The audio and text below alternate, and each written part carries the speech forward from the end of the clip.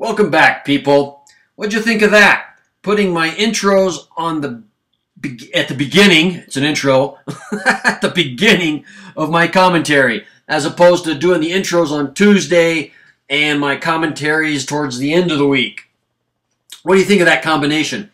Now, this is not my idea. I learned it from another channel I watched, so I'm stealing this idea, and I will give the man credit here in a second.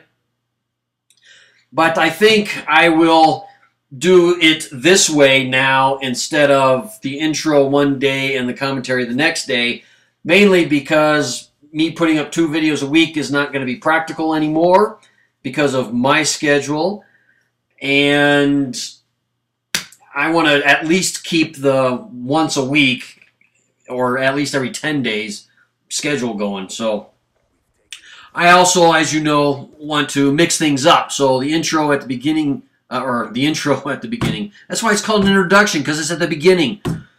The intro attached to the commentary, I'm liking that. I can play with the intros more and do some different stuff to it. So I think I'm going to keep that format. It won't be on every single video because, as you guys well know, I like diversity. I don't like throwing the same stuff up time and time and time and time and time and time and time again. I just don't like making them. And I think they get a little bit boring. Now, where did I get this idea?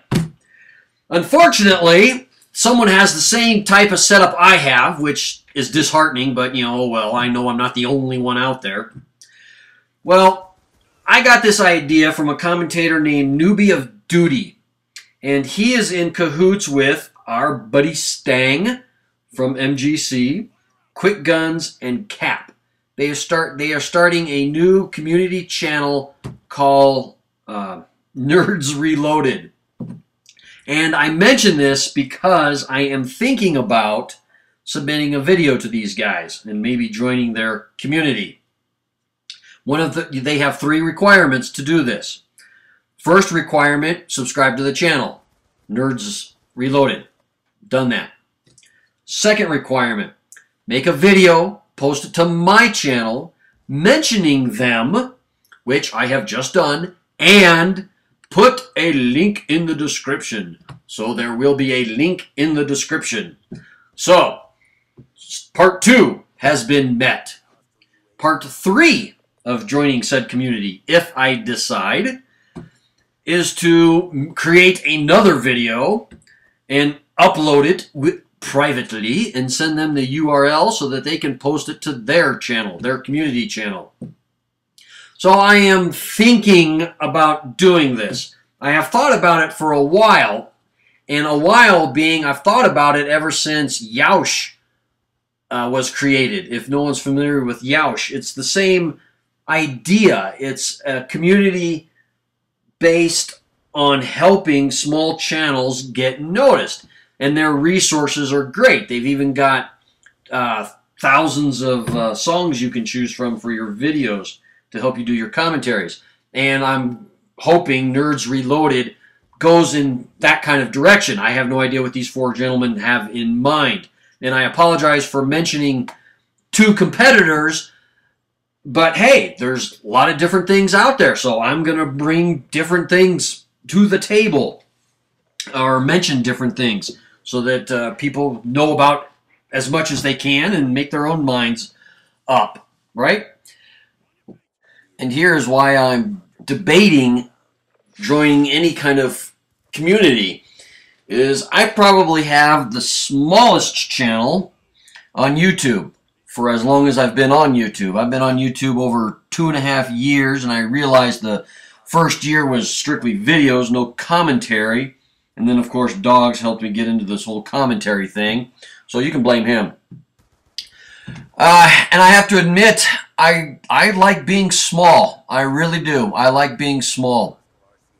I just feel a little more connected to the subscribers, whether that be a fantasy in my mind or the actual truth. Who's to say?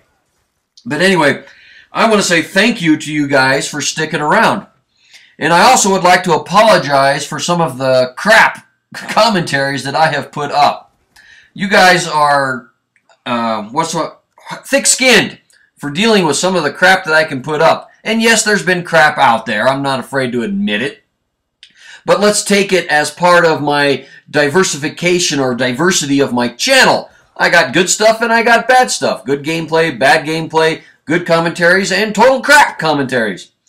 One of the ones that comes to mind is my, what do you call it, Alduin, when I killed Alduin. Oh man, that had to have been the worst commentary I've ever done. So I would like to say to my subscribers right now, thank you very much for sticking around. And I see that my commentary has gone on a little bit longer than I had anticipated. I'm running out of some video here. So what you're watching is some Black Ops 2. I'm running my favorite weapon, the FAL. This was recorded back in December, so I believe that is pre-patch. Running the FAL, ACOG selector switch. I'm going after the reticle, the pyramid reticle for the ACOG. I really like that reticle. One, it just looks cool. Not that it helps me aim any better, because as you guys all know, I can't aim worth shit. So, this commentary is now over. I'm trying to come up with this creative ending and it's not working. So, thank you very much for watching, people. I'm going to blame this defeat on Dogs. He was dragging his feet, but it is a total victory over Dogs because I get more kills and less deaths than him. And you guys all know about that whole situation there between Dogs and I.